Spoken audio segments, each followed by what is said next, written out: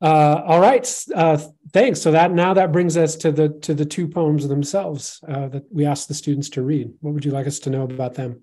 Great. Yeah, absolutely. So the Sermon on Workland does not come from In the Mecca, but obviously it's related to the second Sermon on Workland, right? The one is the first, the other is the second. And I'll start with the first.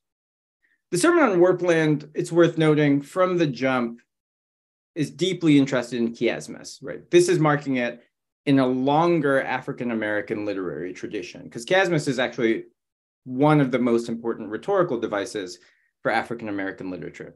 Chiasmus, right, the famous example is Frederick Douglass. Quote, "You have seen how a man was made a slave. You shall see how a slave was made a man," right? This is the sort of important turning point in Frederick Douglass's autobiography, right? And from there, chiasmus becomes quite essential to African-American literature as a rhetorical device. In this poem, we have, quote, "The river turns and turn the river," right? River and turns are in this direction, and then we flip, turn river, right?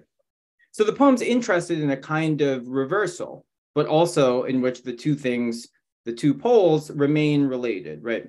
If Frederick Douglass tells us through chiasmus that man is made into slave and then slave is made into man, right? There's a kind of classic reversal there where the first half describes Douglass's degradations of slavery and the second half describes the process by which he becomes free, right? This poem is similarly telling us from the beginning that it's part of a longer African-American tradition and there's some kind of reversal that you're supposed to be paying attention to, right? And I think that this more or less structures the poem, right? We have that line, quote, "Our something in double pod contains seed for the coming hell and health together." Hell and health would seem to be opposites, right? But there is a kind of joining. We know that from the word together. We also know that from the sound, right? Hell is the first syllable of health, right?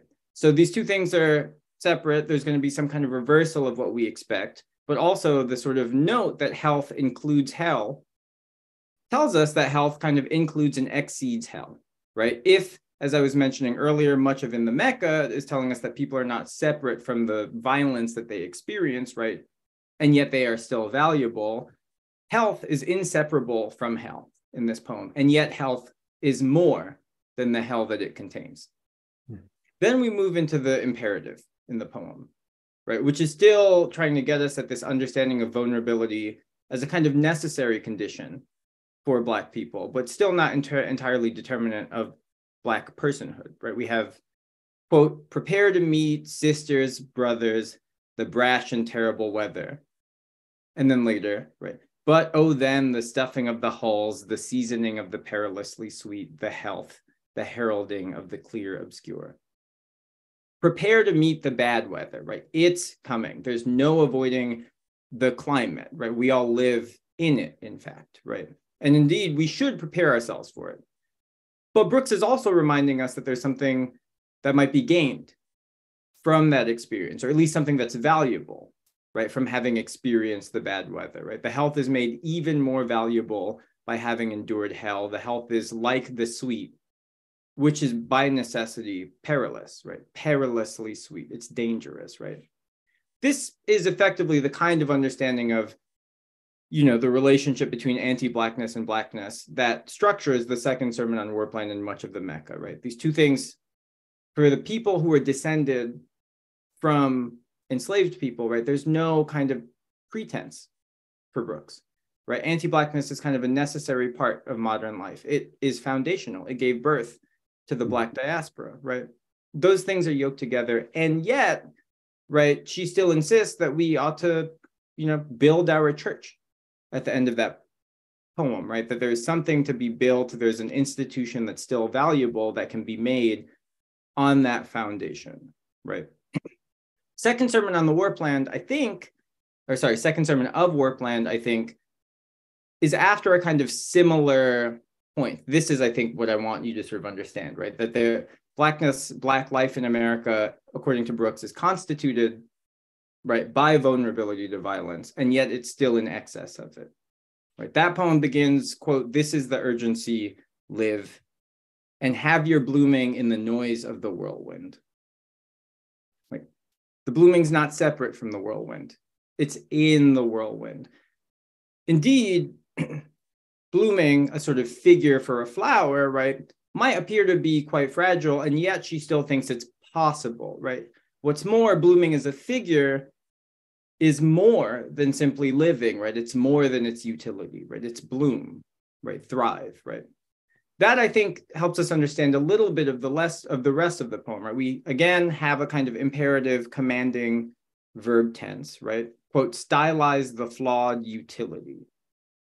Prop a malign or failing light, right? Stylize the flawed utility. You have a thing which is perhaps broken, yet you still can make it styled, right? You can still give it a kind of aesthetic, a kind of cool. I mean, of course, right, much of the latter part of the 20th century in African-American culture would be dominated by a music that was created from poverty, right? Hip hop, right?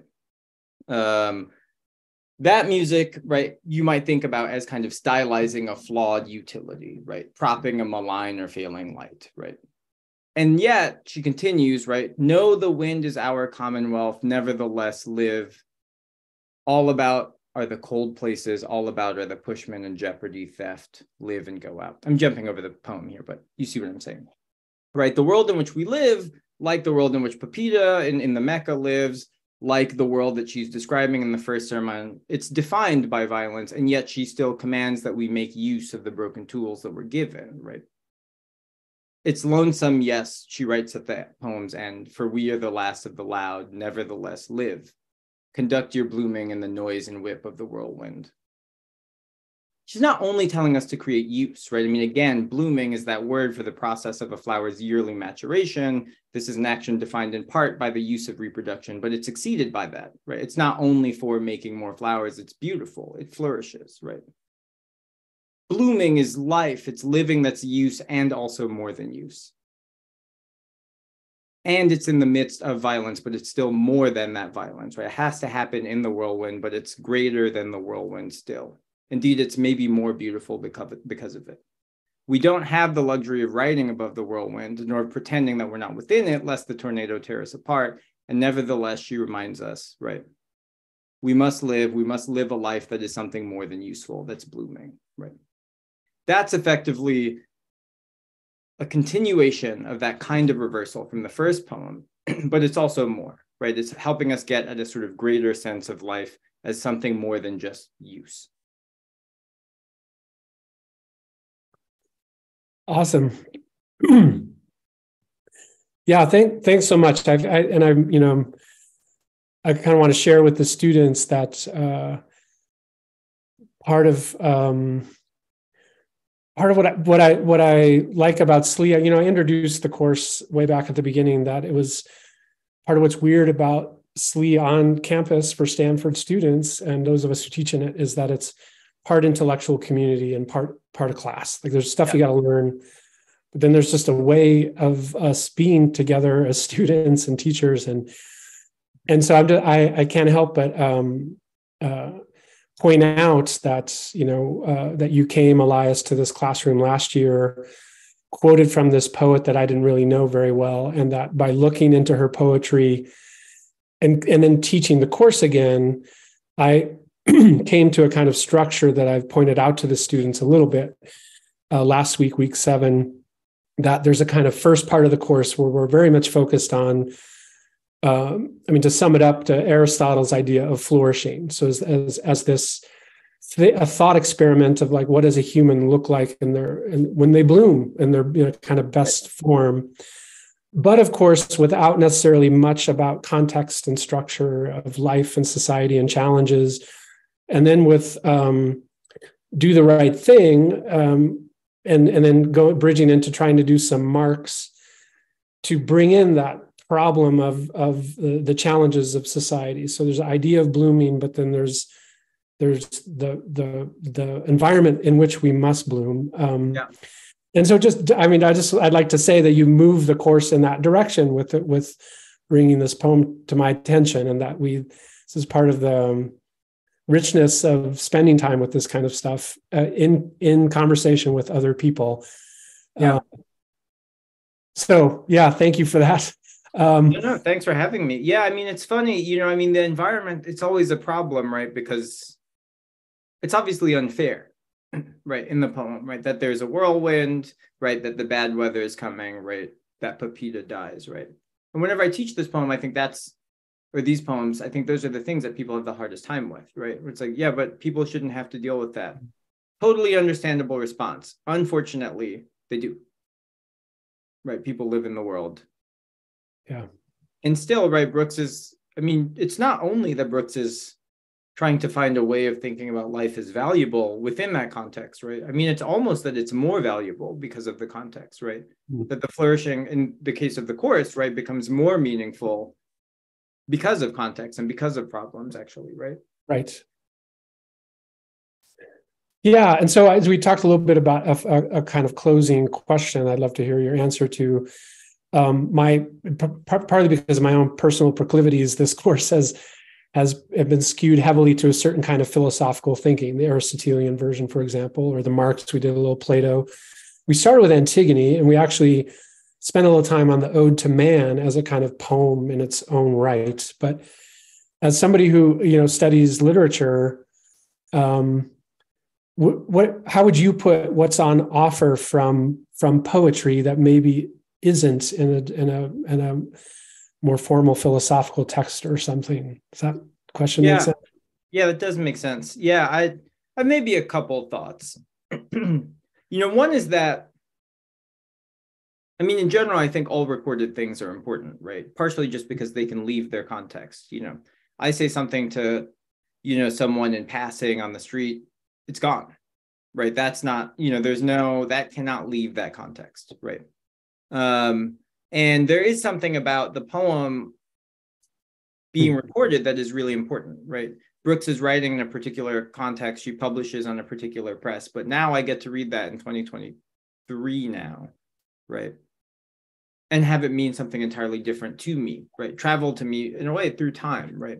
That doesn't explain why poetry, but it does explain something about why sorts of like recorded objects, right?